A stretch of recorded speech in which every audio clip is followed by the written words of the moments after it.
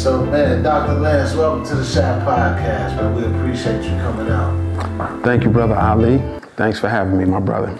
Man, you've done so much in the city of Chicago as far as, working with the inner city youth, there's gun violence, trying to help curb the gun violence, and working with different organizations as well as the university.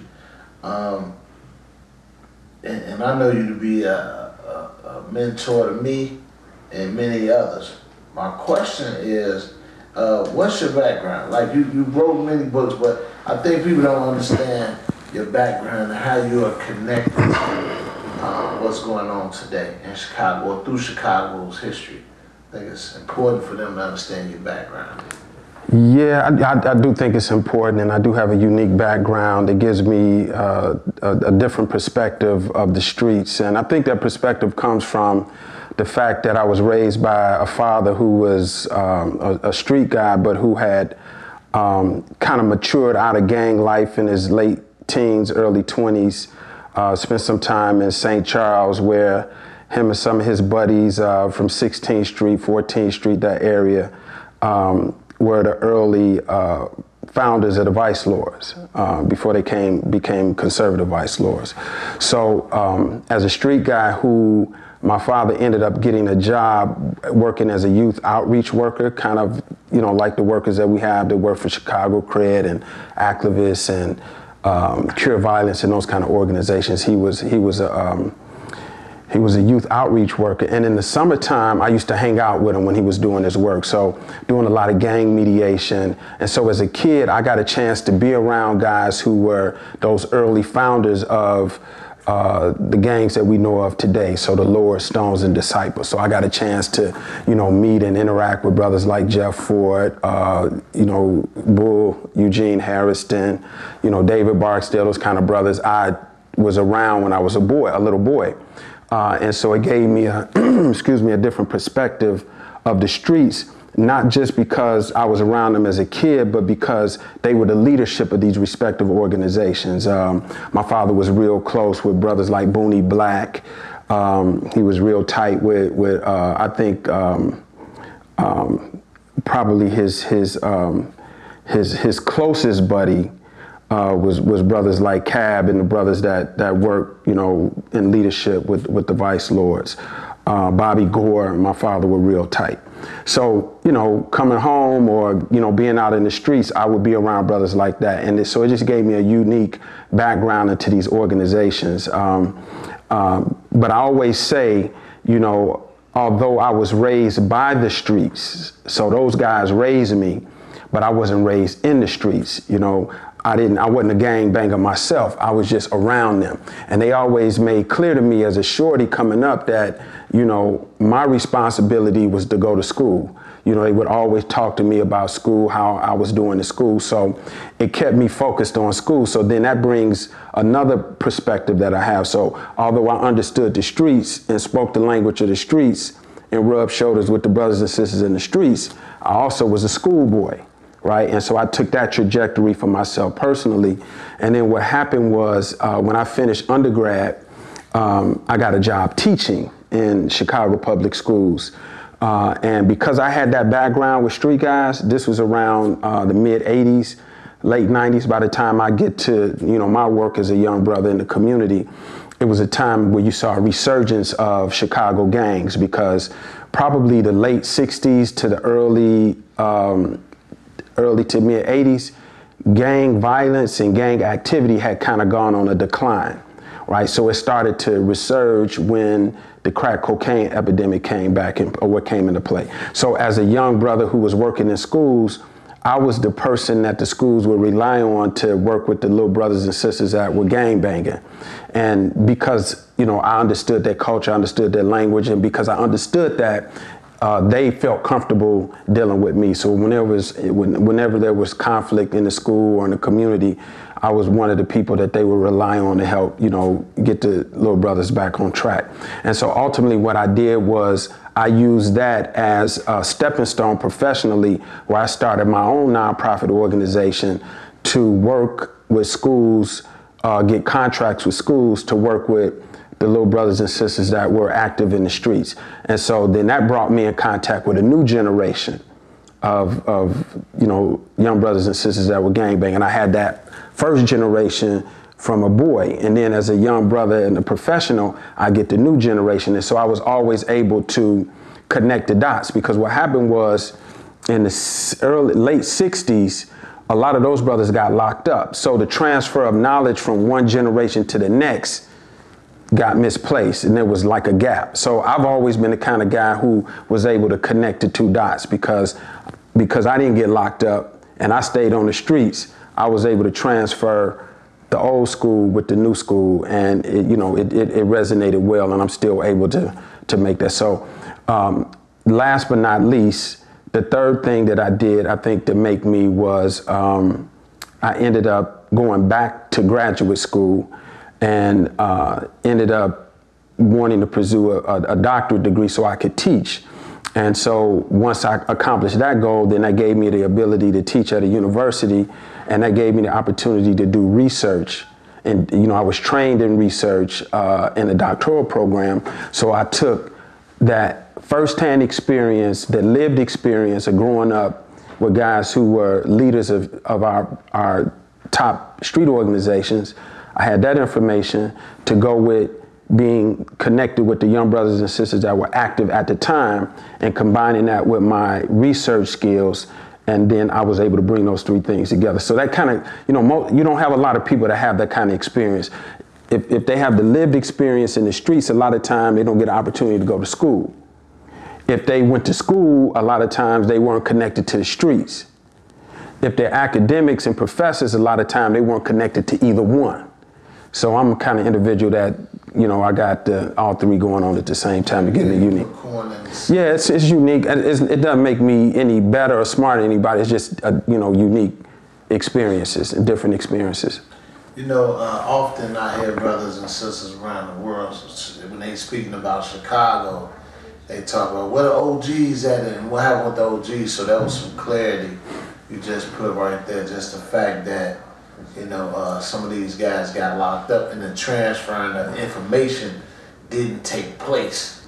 That may have took place in other places. That's right. Okay, but moving forward, you started out on your journey with writing books. What took you there? What made you want to say, look, I'm gonna write. I'm gonna get into the book writing process? Yeah, I think because although I went to school and I didn't like school. I went to school because my father made me go to school, and his people, stayed on me about school and doing. So I wasn't really a person that really loved school. I didn't really like reading and that type of thing. But I was interested in learning, and I was really interested I like history and that kind of stuff. But history was always boring to me.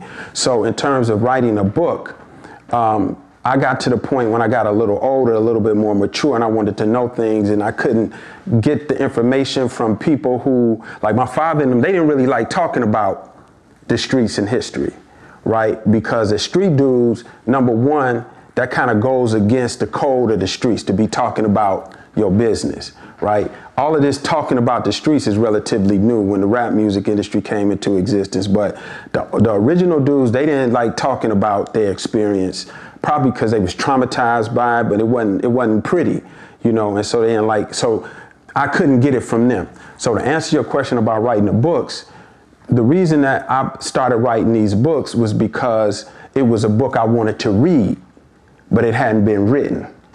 So I was like, hey, look, somebody needs to write this story, because we knew early, like when the work that I was doing with young brothers back in the, from the late 80s to today, nothing captures the attention of African-American youth, especially young brothers that's in the streets, than the history of the street organizations. If you want to capture their attention and hold their attention, you can tell them those stories and those narratives because it's a part of their legacy and they're interested in it. So when I saw the power of that, then I knew that I needed to write these books to preserve that history, to pass it on, because I knew it was just in telling them the stories, it was powerful. So if I could write it and codify it and preserve that history in a book, a text, I knew I had something special. You are also known as a gang expert. Would you say that? I don't like to use that term, but some people would say that, and let me tell you the context in which they say it, or I'm given that title. So as you know, in the so-called criminal justice system, especially as it relates to the world of criminal justice. So, you know, brothers and sisters who catch cases, right? So in criminal defense and criminal prosecution, there is a role for what is called an expert witness. You could either have an expert witness on the prosecution side, you have an expert witness on the defense side. And the expert witness as it relates to gangs and expert witnesses as it relates to gangs on the prosecution side are the police. So let's say a young brother catches a case, and when he goes to trial, prosecution, the state is going to bring an expert in to testify against him. Well, on the defense side, they can have expert witnesses too. And basically those individuals that are experts are academics who study, you know, from an academic or scholarly perspective, gangs and violence. So because I had that background, at a certain point, defense teams would reach out to me and ask me would I be willing to work with them on cases. And so that's how I ended up getting the title expert witness, because I work for the defense of primarily young brothers who catch gang cases or, you know, criminal violent, you know, murders and that type of thing. Yeah. And when those cases come up, and often, what do you see that's misunderstood, you know, as far as the criminal justice system, something that they may lay blanket, or that's a major misunderstanding when it comes to that? Yeah, you know what? It's more, you know, so I don't see a lot of misunderstanding. I see a lot of just blatant lies and mistruths coming from state and prosecution, where they're prosecuting individuals for gang ties or gang related activities when they full well know that it's not gang related, right? But they could get away with it because in most cases, the defense don't have experts that can counter the state. So when you're talking about experts, the experts are different in terms of being witnesses because they can testify to hearsay. So in other words, if you're a regular witness, you can only testify to something that you've seen, you were directly involved with. But expert witnesses can give you their opinion of something. And so what I've seen is, I've seen the state and the prosecution use police to fabricate evidence against individuals and then prosecute them based on something that wasn't true. And if you don't have a defense expert on your side, then basically it's like a basketball game where the team that you're playing against gets to shoot and take shots and you don't, right? So what's an example without saying names? Okay, I'll give you an example. I just testified for a young brother on behalf of a young brother just this past week, right? And so this guy was intentionally misidentified by the police for being a perpetrator in a murder. Based on, now this was a Latino gang. They operate a little differently today than African American gangs. But as you know, back in the day, all gangs used to represent on folks and brothers or people alliances. So, you know, back in the day, for us as African Americans, if you were on the folks alliance, you did everything. Your representation was on the right. You know, you might break your hat to the right, or you might, you might roll up your pants leg on the right or something. And if you were people or brothers, you know, you would do it to the left. Well, in this particular case, there was a shorty that got killed.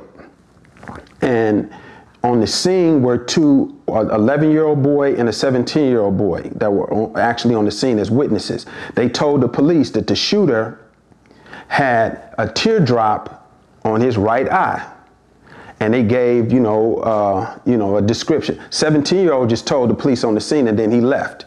The 11-year-old was convinced by the police, his mother was convinced to bring him to the station and go look at a lineup of individuals to see if he could see the shooter. And when he gets there, they have about 5 guys with teardrops or Band-Aids on their left eye to cover teardrops on the left.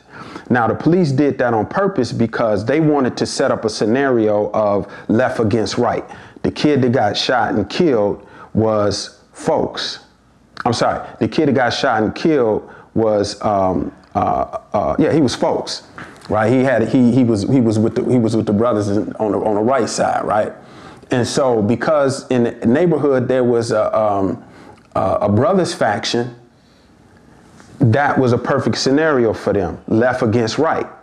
But in reality, it was another group in the area who was Folks too, and they were into it with another group of folks, right? In close proximity. So instead of identifying the group that was the likely shooter, teardrop on the right, hat broke off to the right, they went and turned the whole scenario on its head and said it was somebody to the left. So what I was able to do as an expert witness to come in and say, first of all, you got witnesses that said that the teardrop was on the right. And when I looked at the picture, his hat was broke to the right. I said, these folks, this guy that you accused is on the left. He a brother. This don't make sense. And he beat the case. Man, that's good. We happy to hear that. Yeah. Yeah. Man, that's good. And we need more people like you being able to be expert witnesses, not to lead, we don't want to promote somebody doing something wrong and being free for something that they did wrong. But definitely, if it's a situation where there's somebody's being railroaded, we need more people to be able to stand up and say, look, nah, that's not right. Yeah, yeah. In this position, this is how this goes. Yeah. So, man, we appreciate you taking on that position. But your first book that you co-wrote, The Almighty P. Stone Nation. Yes, it's the Almighty Black P. Stone Nation. Okay. Rise, Fall, and Resurgence of an American Gang. Yeah. So how did you? So tell us about that book. Okay, so that book basically is I co-wrote it with a sister, a young journalist named Natalie Moore, and it was a really a good fit, in terms of writing a book, because she's a journalist, so we wanted to make sure that we had that connection. But so that book basically attempted to tell the history of the Almighty Black P. Stone Nation. Some brothers and sisters today call them, Moes, or, they've had different names during their evolution. Started off as Black Stone Rangers, then became what we would call Black P. Stones, and then became El Rukins, and then reverted back to being Black Stones as what they refer to as today. Some brothers stayed, brothers that were part of the El Rukin era still remain a part of that movement. It depends on the era. Some brothers say to this day, I'm a Black Stone Ranger. It just depends on the era that you were born or you were the most active in the organization. But most of us today refer to them as the Black P. Stones. And the book tells their history from their origins to today. Yeah. Okay. And, being from your origins come from the West Side, you grew up on the West Side, what led to you writing about the Black Stones? Because it's a South Side organization. Was there any connection with the West Side organizations and what you came from growing up and what you saw growing up? Yeah, that's a really good question. So I didn't grow up on the West Side. My parents are from the West Side, but they moved south, right? So actually, I grew up in Harvey, Illinois, right, and then moved when I finished undergrad. So I went to high school out there, but then I went away to college. And when I came back home from college, I lived in the city. But the neighborhood that I grew up in Harvey was a Blackstone neighborhood, or during that time they were El Rukins. So a lot of my friends growing up were El Rukins.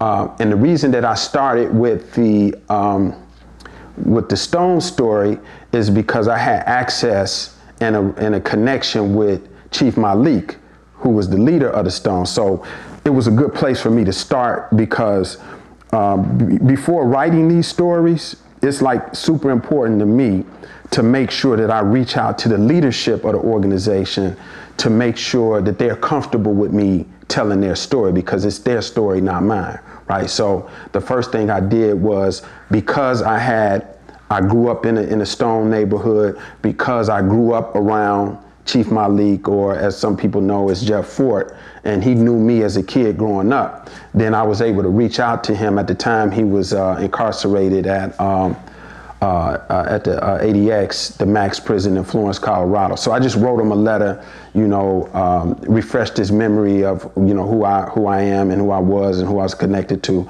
and told him I was interested in writing a history of the Stones.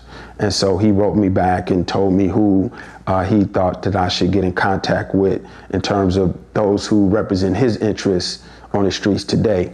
And then they were able to help me facilitate talking to the people who could help me pull a story together.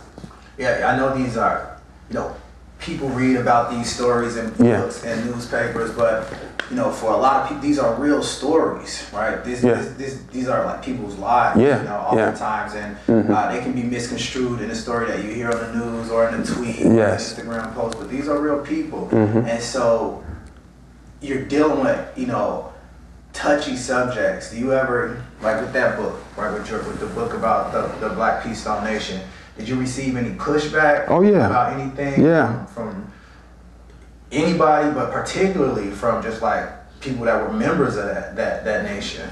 Oh yeah, absolutely. You get pushback. And the reason that you get pushback is because all of these organizations have been infiltrated and targeted by law enforcement, federal law enforcement, and local law enforcement, that the infrastructure of a lot of them in terms of the incarceration of the leadership have disrupted the continuity. So what happens now is you have these groups that exist in factions. So what happens is, even though I may talk to the leadership and may get the authorization from the leadership, it's still other factions within the group that they don't communicate with each other. So when the book comes out, then the different factions are gonna come holler at you like, hey, who are you? Who authorized this? What are your intentions? Right? So yeah, you gotta deal with that. And that's the reason that when you write the story, like I write them from the position of not dehumanizing and criminalizing the groups, to write these stories as these organizations being a part of the fabric of the Black community, right? So once they see that, oh, he ain't on trying to, criminalize us or to desecrate our history, that what he's really doing is he's trying to show us in our true light, so you do have to tell, there have been some, there are some criminal sides of the story, but then there also, you're looking at these organizations, they've been a part of every major movement that's existed in Black Chicago. They were there with Dr. King, they supported Malcolm, they supported, education for, youth in their communities. They were a part of, movements with the Panthers, and they organized. So those are the stories that I'm trying to tell, the stories that people don't really, we may know about them in our community, but no scholar has ever written about these organizations in that way. Generally, they're writing about them only from a criminal perspective, right? So once all of the brothers and sisters see the direction that I'm going, then it's well received. But initially you do get pushback, and you do get, you get people coming like, yo, who are you and who gave you the authority to write this? And, you just got to be ready for that. Yeah, I mean, as long as you cross cross your T's, dot your I's. Yeah. You know, you feel confident about what you put out there. You know what perspective that you're writing it from. You know, you're just ready. You just have to be ready for it. That's right. That's right. Excellent. You know, and just kind of hovering on this topic just a little bit, because all of your work is really, really informative. All of it is really important, and it comes from this purview again, where again you're not. This is not just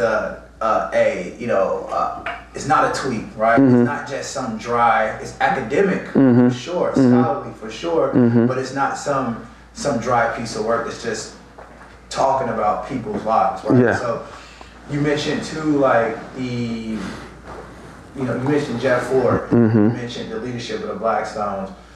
What is what was your relationship with Jeff Ford? You said you wrote him, you communicated with him. These were people and names that you as a little boy you had relationships with. Can you just speak more about that? Yeah, so I wouldn't say that, and I don't want to misrepresent my relationship with Chief Malik as if we were best friends or we kicked it with each other.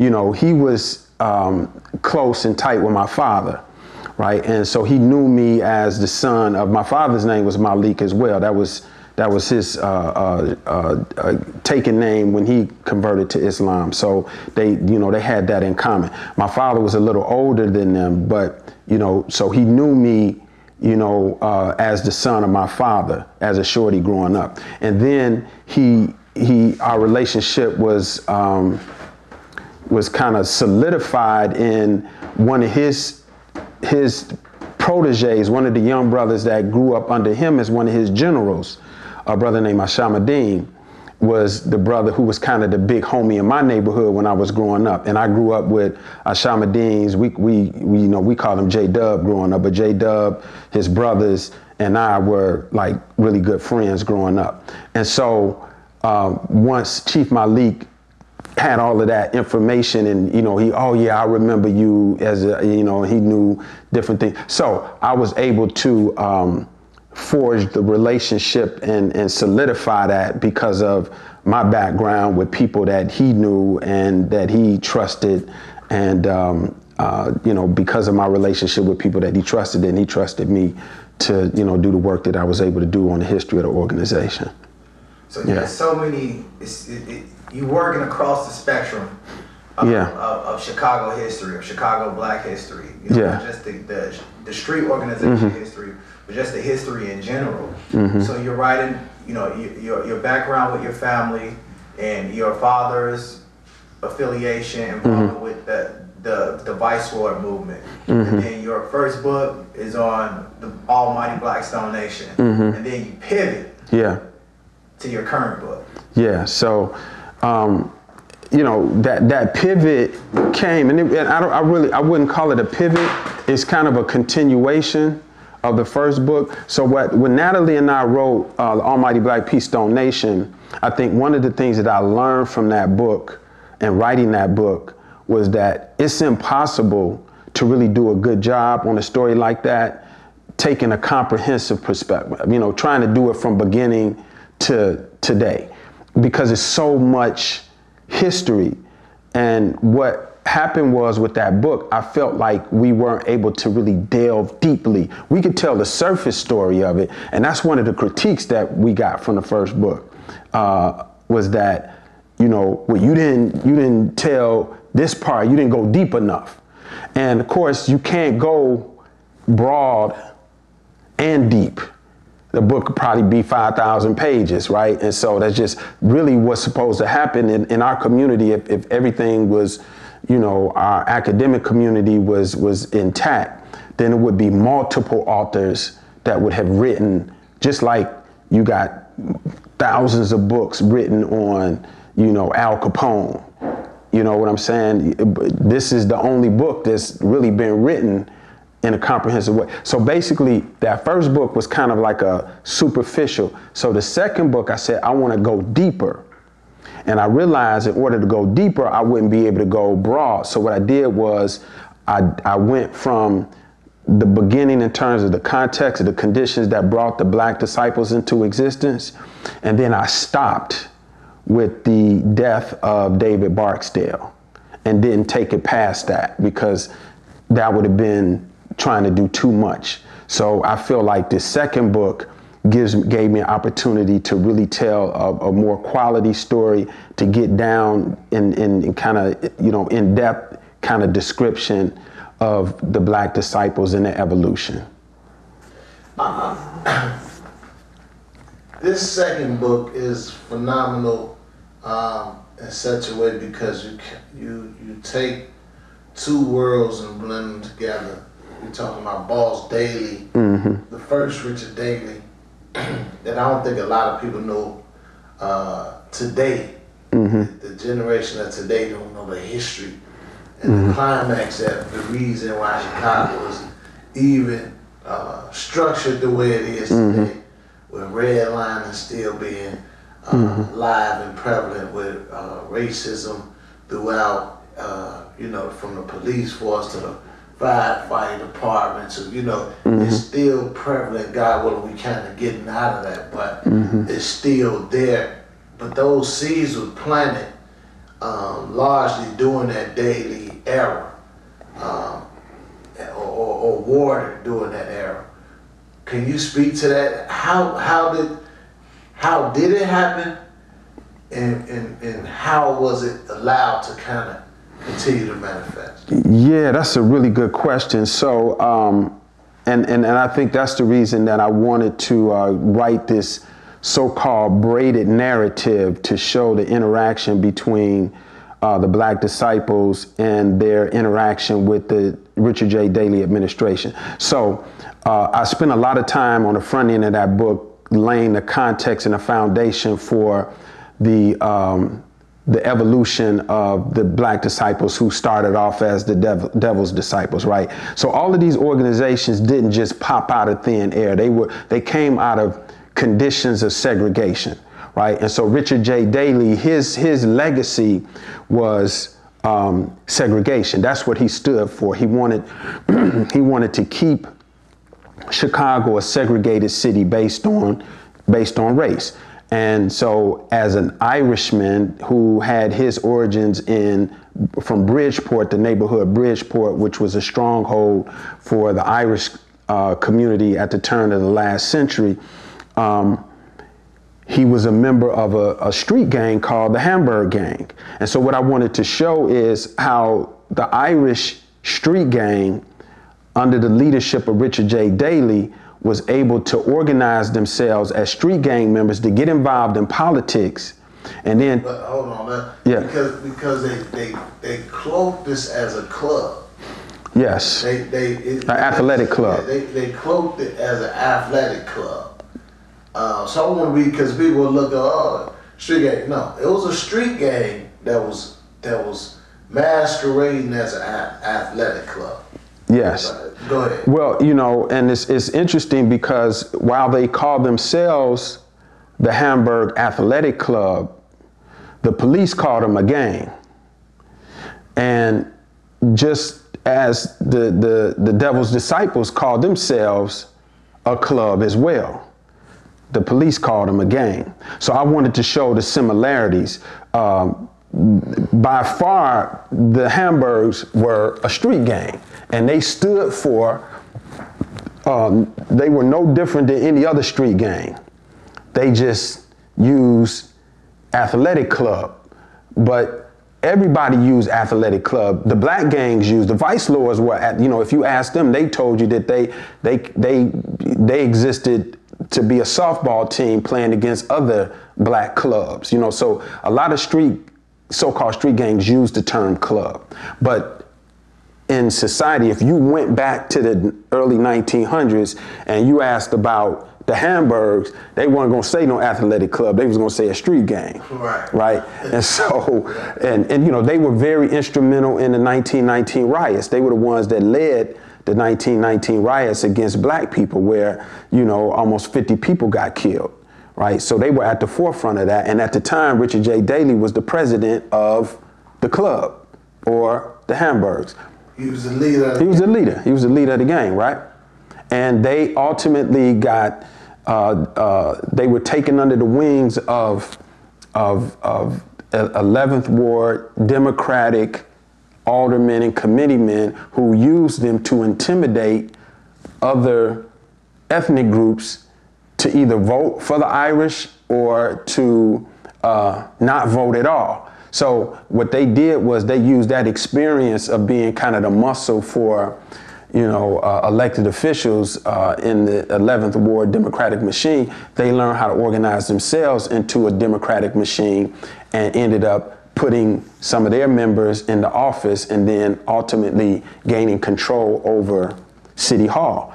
But their purpose mainly was they fought other white ethnic groups, but primarily their goal was to keep black people out of their neighborhoods, right? So that's what they stood for, to kind of be the vanguard for keeping Bridgeport Irish and black people out of Bridgeport. And what do you think happened when the leader of the vanguard to keep black people out of Bridgeport becomes the mayor of the city of Chicago? What you think his goal is going to be? To keep black people out of a white area. That's right, and that's what he stood for. His whole life was about keeping black people in their place and keeping them segregated. And then on top of that, who do you think was his biggest concern? If his whole orientation as a gang chief or a gang leader was to keep black people segregated, who do you think he felt would be his biggest competition and his greatest rival? If he came from gangs, he thinking the gangs would be his greatest rival. And so his whole orientation was to make sure black street gangs never evolved into political power like he was able to, and his organization was able to. And that's where you get the tension that I write about in the book, King David and Boss Daley, because... So yeah. This is what I just heard you say. Mm-hmm. Once he recognized the ability for gangs to transition into something legal, legit, and still use the way they thought in another realm. Yes. Just like, okay, if I'm Irish and I translate it and mature into politics. Yes. Or the police department. Or yes. if I'm Italian and I mature into construction. Yes. And real estate. Yes. Right? If you're black, now let's see how we can stop that from happening, because they can mature and become something greater than what they are, and we have to put that to an end. Was it the same way for the Latino organization? Well, you have to take into consideration the Latino organizations came much later in terms of the history of Chicago. So the black organizations, street organizations, began to evolve in the late 50s, early 60s. The Latino organizations, by the time they began to evolve, it's the 70s, late 60s, early 70s. So we kind of had a head start in terms of our formation. By the time they come, everything is pretty much sold up in terms of street leadership and political leadership, right? And then there was a different culture too, where when Latinos came, they were not interested in getting involved in local politics, because their culture spoke to self-sufficiency, where they created their own economy within their own neighborhoods that was self-sustaining. And, the politics wasn't something that they were particularly interested in. They were getting money and sending that money back to their native land and moving back and forth. We didn't have no place to go back to. So everything we did had to be about what's happening on the ground with us today. And that's what makes their experience different than ours. Wow. Yeah. That's really interesting, because one thing that I'm hearing is blowing my mind, because one thing that I'm hearing is the layout as we see Chicago right now, the redlining, the segregation, how basically the Chicago that we live right now in this year, 2023, is primarily the result of a gang war from the early 1900s. You hit the nail on the head. That's exactly what it was. And unfortunately, we lost the war. We lost the war. The war started in 1919. I mean, the gang war actually kicked off in 1919. Most of our ancestors got here in 1916. You have to take into consideration this. So what happened in the early 1900s, there was a war, you know, the Irish community were the lowest on the European ethnic totem pole. So the Irish were considered the lowest of the low in the white world. And they were basically brought here to do the jobs that nobody else wanted to do. So they working back at that time, they working in the back of the yards, in the stockyards, doing the dirtiest of dirt work, right? And so what happens is World War I kicks off in the early 1900s, right? And they needed them to go fight in this war, in World War I. So they took the poor Irishmen and they sent them off to fight in World War I in Europe. But somebody had to do their jobs in the stockyards, which at the time Chicago was the center for the beef industry. All of the beef came through Chicago. So you needed bodies to replace them. So who do you think those bodies were? They went and recruited our ancestors from the South. That's how we ended up coming up here. We didn't just come up here on our own. We were enticed to come up here in the name of getting, you know, better jobs and a better, you know, living. But it was really it was a trick. We were enticed to come here to replace them while they went to war. So we come up here and they put us in the neighborhood right next to Bridgeport, which is Bronzeville. Only one street separated. You know, it wasn't an expressway back then. It was just the one street, right, Wentworth, that separated Bronzeville from Bridgeport. So when the war was over with, the Irish came home. Who was in their jobs? Us. So how you think they feeling? They salty. This like 1915, 1916, black people coming in droves up here for these jobs. We take their jobs. They upset about it.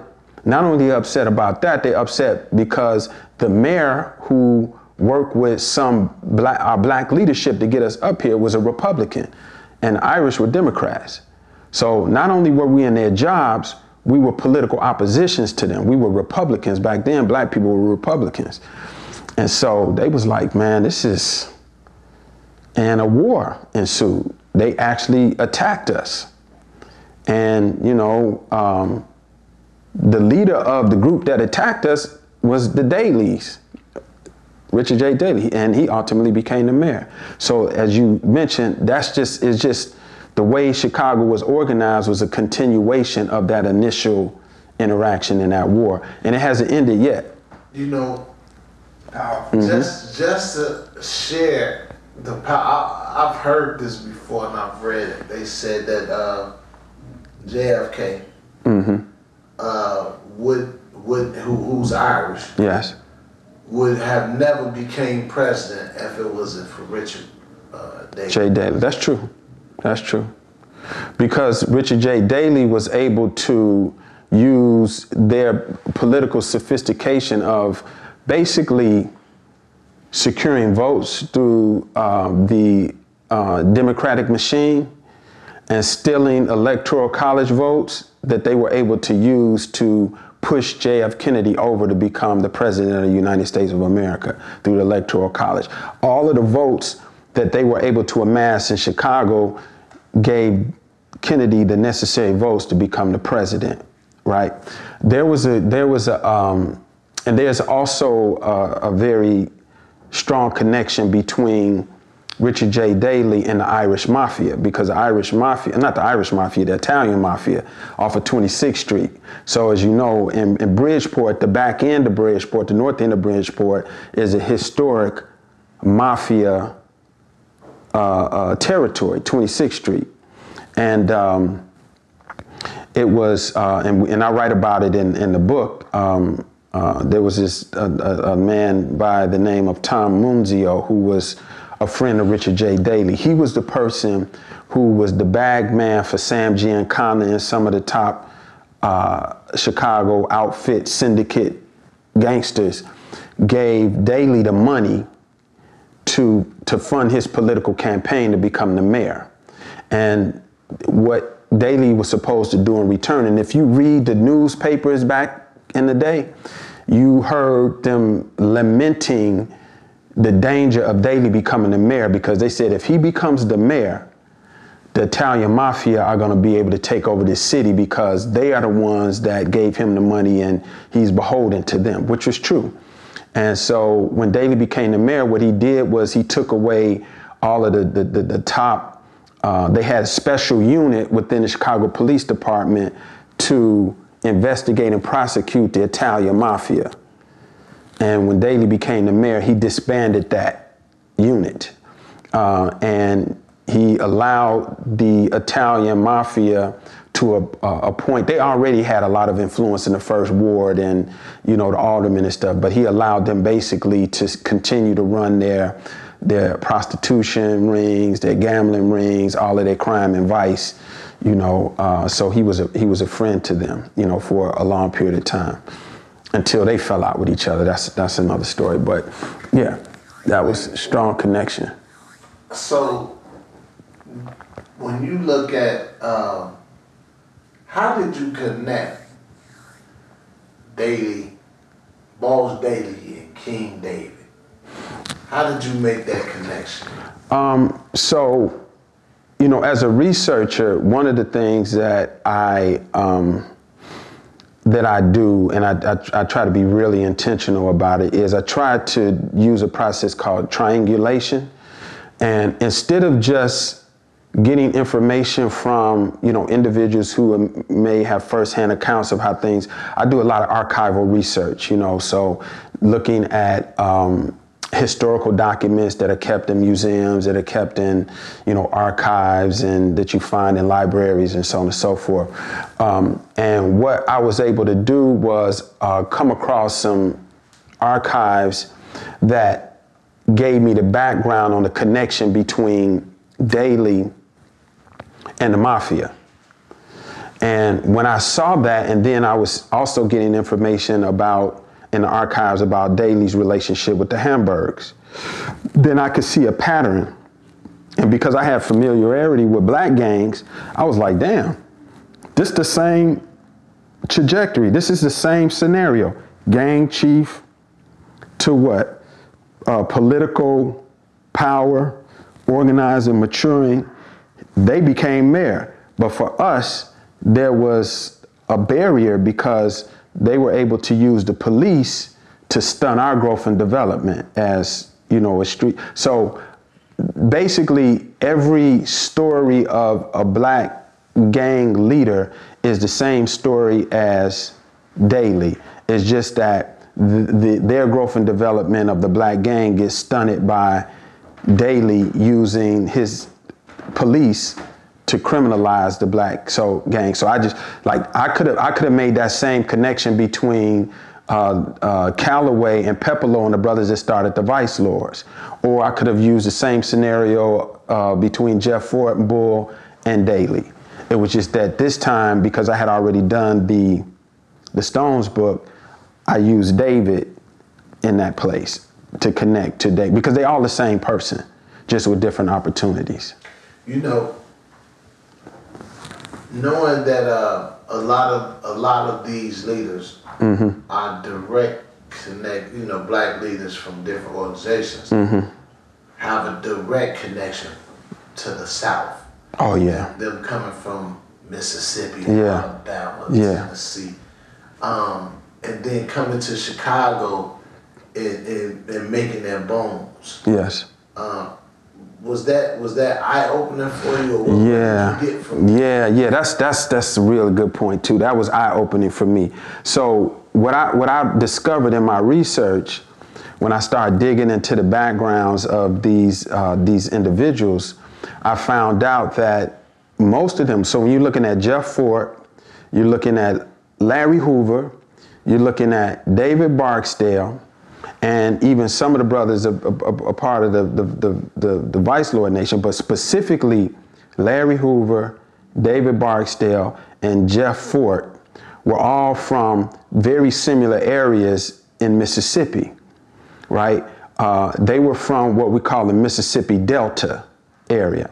And when you study the history of the Mississippi Delta, you'll find that the Mississippi Delta, its notoriety came because it was the area, it was the place in the United States of America that had the most brutal form of slavery. The most hardcore forms of slavery existed in the Mississippi Delta. Why? Because in the Mississippi Delta was where cotton was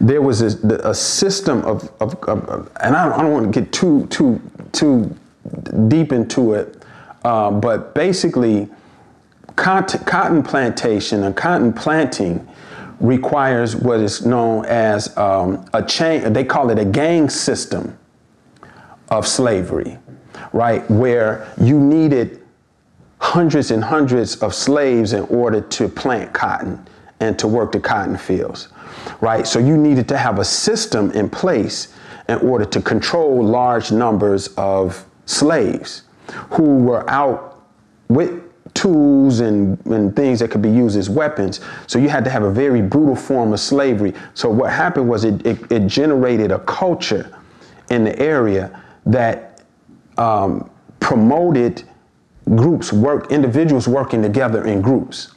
And I think what happened is because those individuals, and as you mentioned, it's really interesting that all of our major street gangs were led by guys who came from the Mississippi Delta, because they were, and not just they spent their formative years there, they learned how to use and employ leadership to get groups to work together, but also they understood how to manipulate violence, because violence was being used against them to control them. So they understood these things, and they were able to use those skills that they had, probably not even consciously, but when they came to Chicago, they were able to use those things that they learned as little boys and coming from that culture, that culture, to organize, street gangs.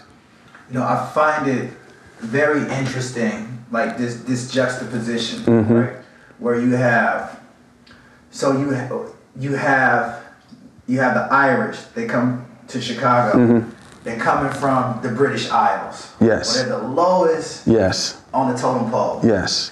And they're fighting the English primarily. Yes. For 1,000 years. Yes. Thousands of years. Yes. They're, not only fighting, but losing. Yes. They're losing that war. Yes. They've been losing this war for a very long time. Right? And then you get, African Americans that are brought to this country, probably by the English, right? In the Delta, as you described, like the Delta, the entire South is, it's racist and slavery exists, but there's levels to it, right? Yeah. And if you're in North Carolina, you would probably rather be there than to be in the Delta. Yes. Right? This is the true dirty South. This is the Delta. You're a Delta slave. Right? Yeah. So you have these people that are coming, that were former slaves, or descendants of formerly enslaved people. And sharecroppers.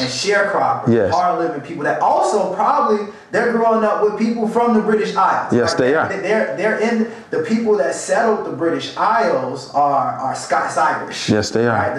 Those Southerners are Scots-Irish. Right? Yes. So, 300-400 years ago, all of our destinies are intertwined. Yes. And somehow these Africans, these people from the Scottish, the British Isles, the Scots-Irish, and it's been intertwined for so long. It's intertwined in the South, right? Yes. And people moved to Chicago. The descendants of these formerly enslaved people, these Irish immigrants, and it's still intertwined. Yes, it is. It's still intertwined. Yes, it is. We have this shared destiny. Yes, it is. Yeah. Where we fight each other, we fight these wars with each other. We're constantly in engagement. Yes. I just find that just interesting. And that's what I'm trying. Like a lot of times, like we've been having this discussion, and we really haven't had a lot of conversation about the gangs. And I think that's what people are saying about the book. Hey, I thought this book was about, the disciples or the black disciples, and it is.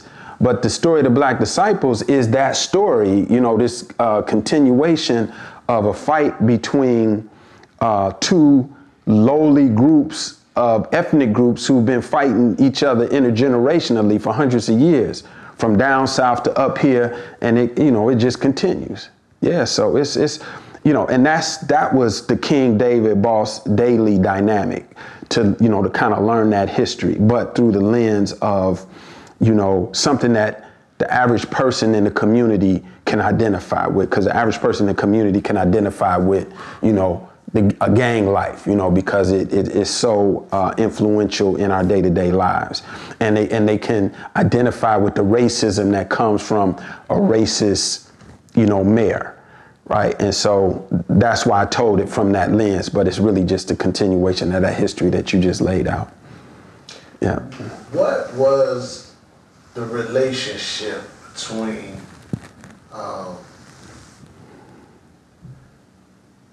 the disciples under David Boxdale, the vice lords, and the disciples and the stones, and what was it? Yeah, that's a real deep relationship too. So thinking about the Stones were a Woodline organization. They were birthed out of Woodline. The disciples essentially were birthed out of Inglewood. You have to understand that Woodline and Inglewood are neighborhoods that are divided by one street. They're right next to each other. So when black people were pushed out of Bronzeville, when we were displaced from Bronzeville, half of us were pushed into Inglewood and the other half of us were pushed into Woodline. And the Woodline side is the east side. The street that separated the disciples from the Stones was the street Woodline, right? And what happened was those brothers and sisters that lived east of Woodline really had access to things that brothers and sisters that lived west of Woodline didn't. From West Woodline all the way into Inglewood, there were institutions, that Boys and Girls Club. You had some major churches in the area. You had the Woodline organization. So what ended up happening was, when money came to Chicago to work with these displaced residents that lived in Inglewood and Woodline residents got first access. And when the money came for the street organizations, the Woodline, the Stones, the Black Stone Rangers at the time had first access and got resources to the degree that the disciples weren't getting these resources, and they created a tension between the two groups. It's the same, divide and conquer kind of manifestation, right? The same thing that happened in Africa with the Hutus and the Tutsis. And the Stones were the smaller population. The disciples were a larger population, because they went all the way from West Woodline all the way back to, so you had the east side disciples all the way to the main disciples, and that's David and them. Both organizations started on 65th Street. It's just that 65th Street and Stewart was the Inglewood disciples, 65th Street and Blackstone were the Blackstone Rangers. So what happened was, the Stones had a little more access to resources, and they created this exclusivity as an organization. They were kind of exclusive and highfalutin, so to speak, in terms, even though they was all streets, they had more. And they kind of looked down on the disciples. Like, that's where the term dirty folks come from. Although we from the hood, we all from the hood, we looking at folks as y'all dirty. But the thing was, the folks were massive in numbers, right? So they got the numbers. And so that created a lot of a back and forth between the groups, and that caused, a divide and conquer and friction. They were the same group of guys. It was just on one side of the street, some had a little more as poor people than others that didn't have nothing. One side had butter for their bread, the other people just had bread. Yeah, and if you say dirty folks, I mean, for people that grew up in Chicago, that is a huge insult. I know I know. But I use it not to be disrespectful, but to get us to understand the divide and conquer and how that phenomenon was created. It was created because those who wanted to see us divided told this group, you special and you better. And because they carried themselves as if they were, like if you look at the culture of the Stones, they exclusive. You know, they standing on, you know, what they consider the higher principles and qualities. You know, we drawing off his higher self, you know. But, you know, folks like, okay, that's what y'all do, then we gonna be grimy. We gonna be low life in terms of and we gonna take pride in it. It's no different than if you went to college. You know, and you got the fraternities. You got one fraternity. You got the alphas that they, you know, kind of Dr. Kingish and elitish, and the Q dogs. They Qs, they dogs. You know, it becomes a part of their culture, and it creates a tension between. So the streets is no different. So it's no disrespect to So you would say like the Stones more like the alphas and folks are more like the Q dogs. Yeah. And no disrespect to the Stones, the alphas, the Qs, or the folks. I mean, you know. I know what you're saying, and we got love for real people everywhere. Yeah, absolutely. But the reality is that right now, the trajectory is that these men were not human. They was monsters. Mm-hmm. They killed. It was blood. They responsible for millions of murders of man throughout the Chicagoland area. And I think you trying to put that human side to what it is and show that these men I know are not. The crimes that they may have committed are not worse than things committed by people that we may hold in high esteem, whether it be George Washington and the father of JFK or others that may have done things that are worse than what these men may have done in their teenage years. Correct. Right now we're still looking at Jeff Ford, Chief Malik being incarcerated forever. And when you're looking at Larry Hoover being incarcerated forever. Yes. What do you believe this comes from? Same thing with Lord Gino and many others. Right. What do you think this comes from? Well, I know what it comes from. It comes from the threat of these men, from David Barksdale to Larry Hoover to Jeff Ford, as the threat of their leadership and their ability to lead. And I don't want to use this term in a debased way, but as men of violence, right? Not violence in a negative way, but violence in a way that this society operates. One of my favorite books, which is called The Power Elite, and in that book, they give a scenario of men of power and men of consequence, and they say if you give a man genius, or if you give a man of violence. If you give a man of violence genius and a historical opportunity, you will get a Napoleon. If you give a man of violence a historical opportunity and an ideal, you'll get a Gibraltar, who was a great Italian leader who brought the Italians together. If you give a man of violence just a chance and nothing else, you get a fascist dictator like Mussolini. Or in the capitalistic world, you get a gangster. So the gangster, the Mussolini, the Gibraltar, the Napoleon, they all the same individual, just with different opportunities. So if you give that gangster a historical opportunity, right, and you give him genius, a strong education, he will become a great leader. And so this society is organized to identify those kind of men in our community. who can be that great leader.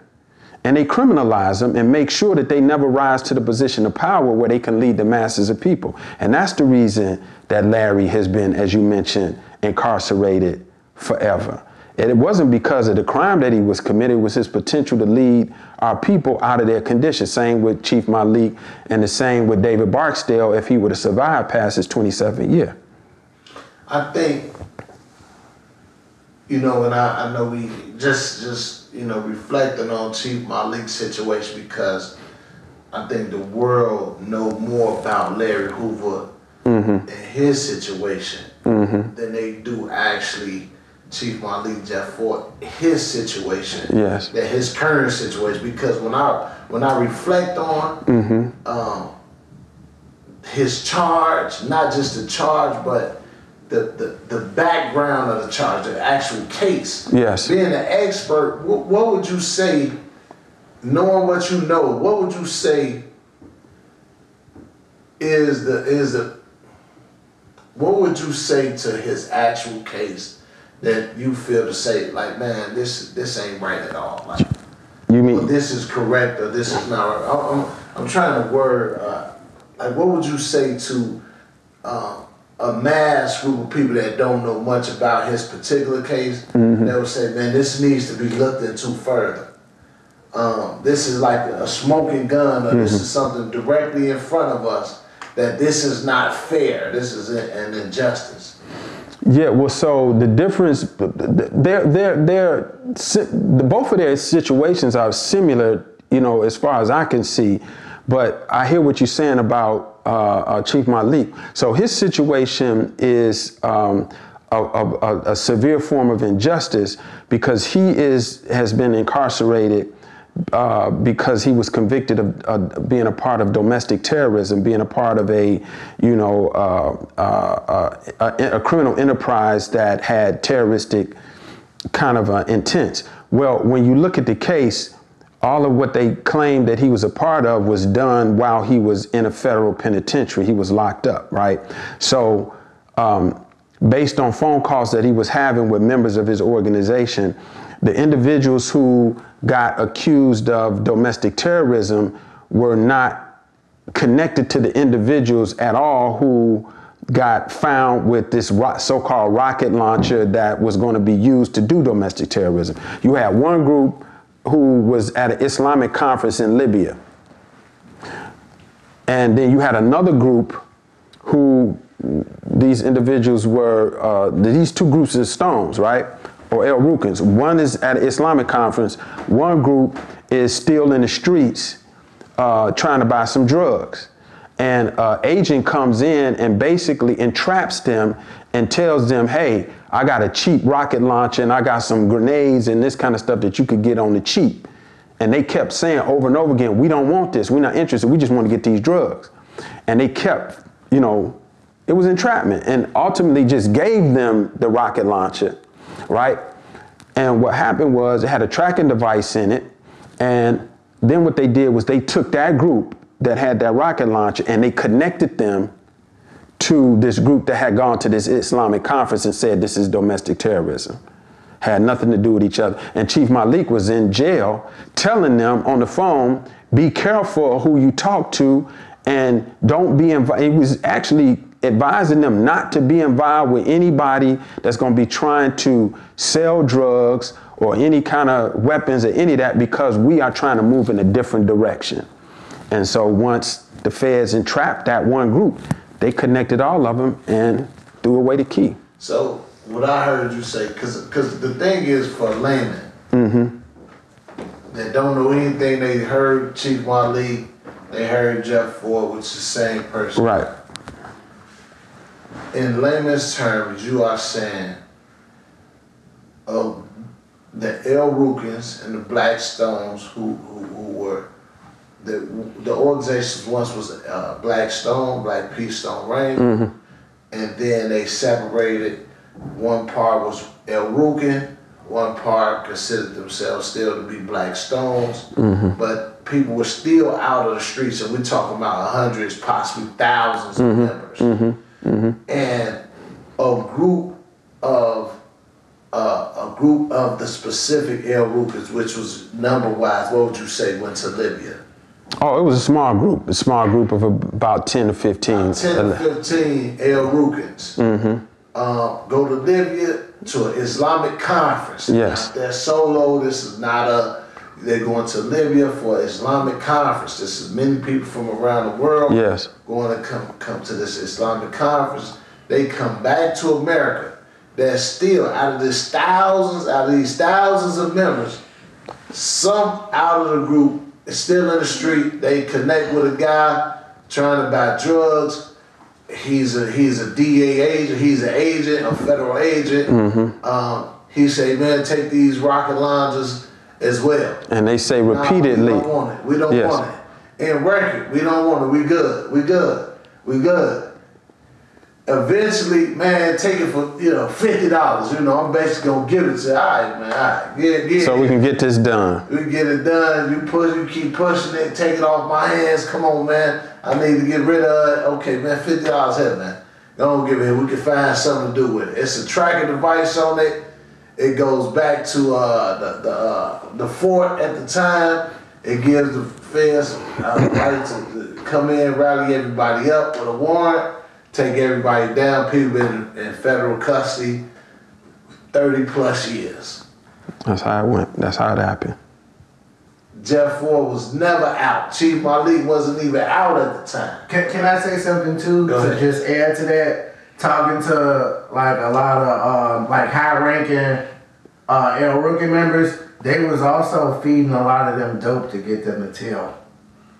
Like heroin. They was like having withdrawals, being locked up, and it's a large section of them that ended up cooperating. They was getting heroin too.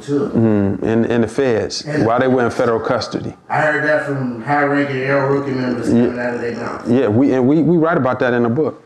Yeah. Yeah, there was prosecutorial misconduct because they were having sex with the lawyers and all kind of stuff in the MCC down there, and these guys were the ones that end up being used to testify against the other ones. So, when we talking about the possibility, God willing, man, these brothers come home. And when you hear in layman's terms what actually happened, you can say, man, this is not fair. Not just. This is not just, and something needs to be done. As far as the Larry Hoover situation, because I know we're talking about the black disciples, how was his relationship with David Barksdale, King David? Larry had it's interesting, he had a relationship with David Barksdale and the leadership of the Stones, Jeff Ford and Bull Harrison, but mainly Jeff Ford at the time. You have to understand, Larry's a little younger than them. And Larry was a part of a street group called the Supreme Gangsters. They were young, and they were really they were kind of the fly dudes of they were the next generation, and they were just hot at the time, in terms of fashion, in terms of just being street dudes. David and them being a little older, so everybody was trying to recruit Larry and his guys to be a part of their group. Right, but because he's in close proximity of the black disciples, they had a little more influence because he's like right in their backyard. And so, but basically the Stones try to recruit him, and David tries to recruit him. Originally, not David, but some disciples under David's leadership, they tried to force Larry and the Supreme Gangsters to become disciples. Like intimidate them, shoot at them and jump on them, and it was a lot of back and forth. But ultimately what happens is David then seeing that don't work, that these little brothers are thorough, that they ain't no punks, they can't be made to do nothing. David goes to them and he said, hey, look, we stronger together than we are separate. And because Larry's main interest was, they're younger, and he didn't know how much longer they can endure these attacks.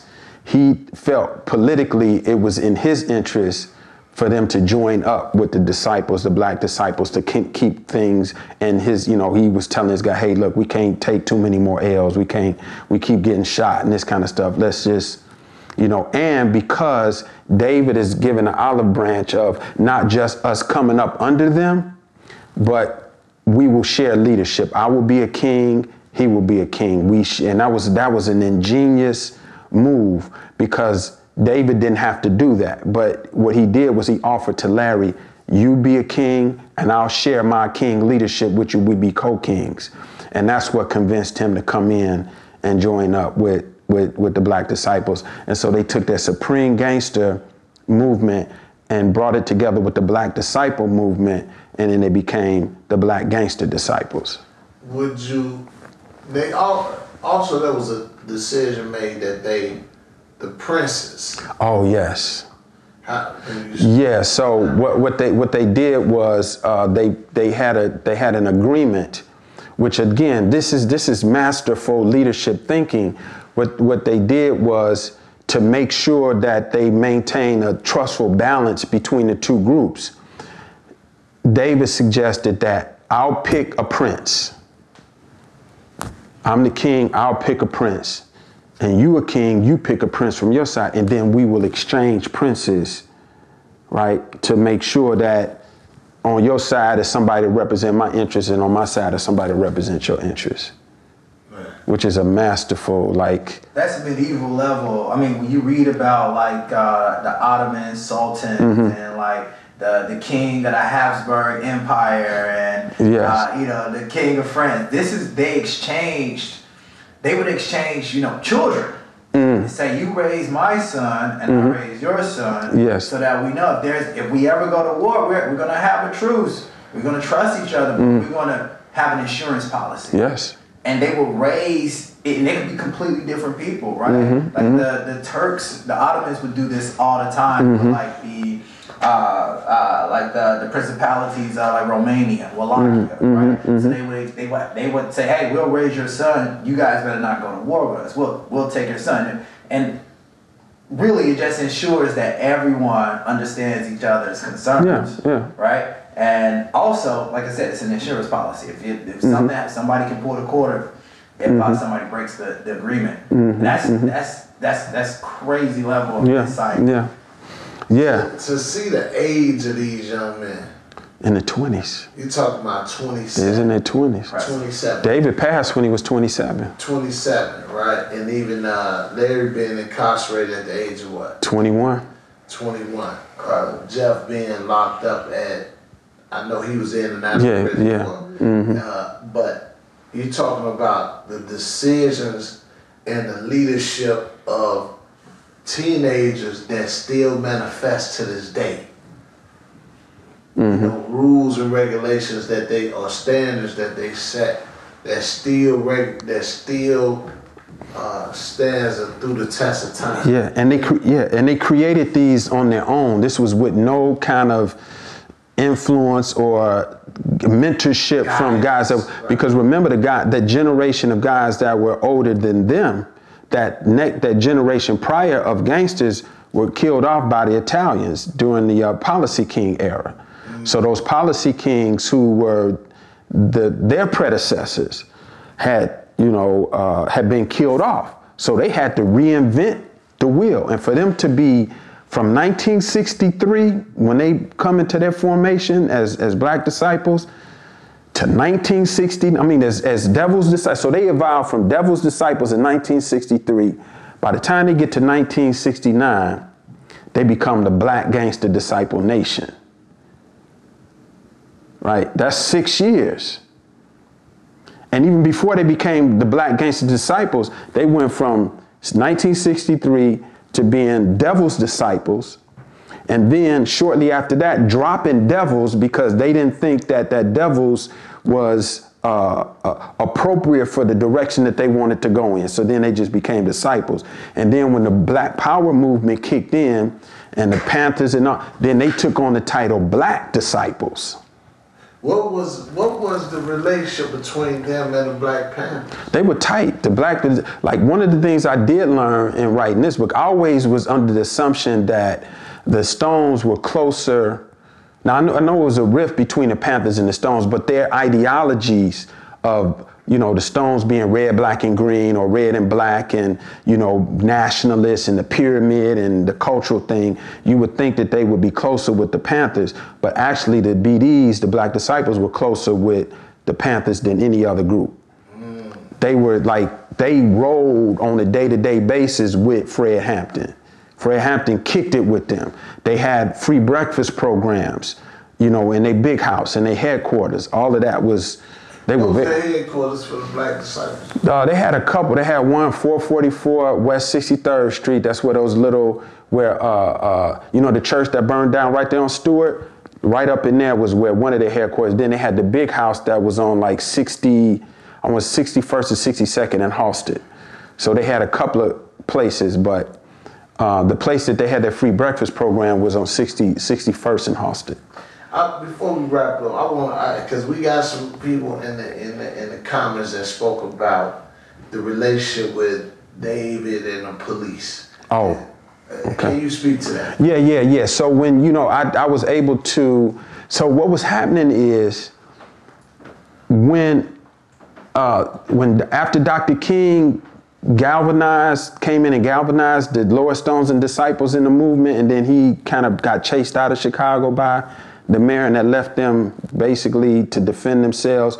The mayor created a gang intelligence unit to kind of, you know, attack them, right? So what was going on at the time was they were under constant surveillance, 24-hour surveillance, where the police were following them around, and they knew they were being followed. So a lot of times, you know, the police would roll up on David and them, but they did this to all street organizations and would be talking to them. And so there was, back then it was different. Those guys were not afraid to engage the police, right? They, you know, if the police stopped them to talk to them, they dealt with the police as their peers. It was a conversation that was going on. Man to man. Yeah. I ain't got to hold none back from you. You ain't nobody that I gotta not talk to or whatever. So yeah, it was different. I like the way you said on a man. They dealt with them on a man to man. And it was, if it was conflict, like we write in a book one time about a conflict that happened between the police. It was some corrupt police that was harassing brothers. David organized the disciples, and this is even before Larry and them joined up with them, and they all marched from the big house on 61st and marched to the 7th District Police Station, Inglewood Police Station, to the police station, and called the commander out and said, we want to meet about this harassment. It ain't gonna be tolerated. And the police bucked, and they whooped the police at the police station, beat their ass, drove them back in the police station, turned their cars over, and went back to their neighborhood. So if you pulled them over, they wasn't getting ready to stop and not talk to you. They was gonna tell you straight up how they thought about what you was doing. So this conversation about David talking to the police or telling, no, he was telling them what they could do and what they couldn't do. What you're not gonna do. And if you persisted, it was gonna be consequences. You know, I just remember back in the day when I was shorty, they used to talk about instances where Willie Lord would be somewhere and a group of vice lords would be there, and the police would roll up, and a guy might open this, a couple guys might open the trench coat, they'd be like, and they just pull off like, this not today. Yeah, no. This ain't what you want right now. No, it's shootouts. We write about it in the book. One time they was harassing a little disciple, and he came and told David, and David and them, when they say, hey man, this shorty, we got him, he cool, and they got into it with the police, and it turned into a shootout. Right. And it wasn't no running and it was what it was, and they went on back. You know who we is. Yeah. Y'all shot at us, we shot at y'all. That was it.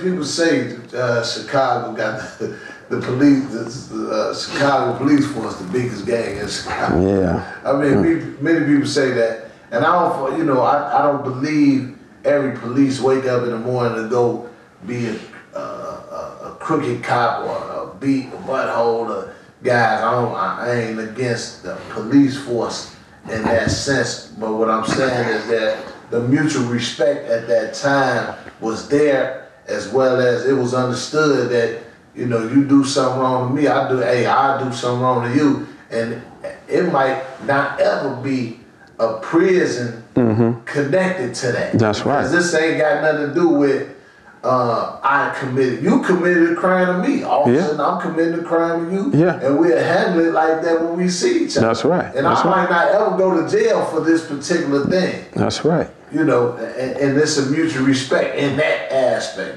So I think people that don't understand the back history of what it is may get a misunderstanding when you say he talks to the police.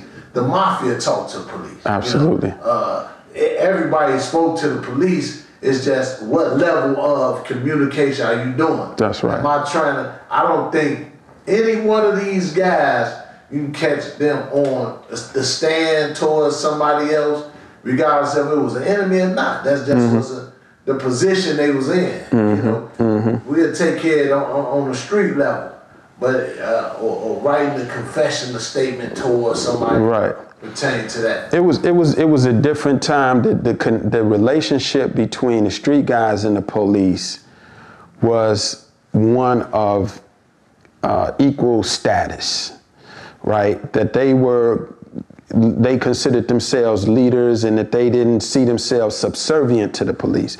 I know one time there was a story that we wrote about, a true story where there was, the Stones leadership, Jeff and David, were summoned to the Cook County Jail by Winston Moore. He was the warden of the jail, in an attempt to it was a bogus attempt to try to settle some differences between the two groups. So they went down there, as contemporaries, as leaders. They went to meet. The man asked us, he the warden of the jail, he asked us to come meet and sit down and talk, and we did. And what happened was he really tried to set them up for them to have conflict with each other, and told them, look, y'all go in the bathroom and just fight it out. They down there with their guys, and so he said, y'all going, so it turned into a little scuffle. And David was a Golden Glove boxer. He was a professional level boxer. Jeff at the time, this is before Jeff, he wasn't no boxer dude. Jeff was a different kind of leader. So he banged Jeff up a little bit, right? So of course, as street guys, okay, it's gonna be consequences for this. And so when they get back to the neighborhood, the police go to David. And remember, they neighborhoods are East Side Disciples, it's only one street that separates them. So they occupy in the same area. So the police come to David and say, hey man, I heard you whoop Jeff ass, trying to start something. And he laughed. He said, hey man, yeah, they say they gonna pop me for that or whatever. Ha ha, he he. They say, well, yeah. He said, watch this. And so David gets in his car and the police follow him. But this, a lot of people like, oh, he told the police that they was going. So he drove on into they block and they shot at him. Lefty and some dudes shot up his car. And then the police got Lefty and them for shooting up David's car. So then somebody might say, oh, he worked with the police. No, what kind of person, knowing somebody gonna shoot at them, get in their car and drive onto the block? But a person that's brave and is fearless, right? And that's what he did. And, he probably didn't think that they was gonna do, shoot like that, but that's what ended up happening. And the police caught Lefty and them, and they got locked up for it. But, that was a different time. They didn't see the police as no big threat or nothing. It was, hey, the police do the police, we do us. And if we got a problem with the police, we'll check the police too. And if we got to go to jail for that, so be it. Man. Dr. Lance, man, it was an honor to have you here today, brother. Oh, it's always an honor to be here, my brother. Give us the name and title of the book and where they can grab that book. The name and title of the book is King David and Boss Daley, The Black Disciples, Man Daley, and Chicago on the Edge. The book can be, most people getting the book from Amazon, order from Amazon, or you could get it order from Target, either one. We're going to put the link in the bio for everybody watching. Yeah.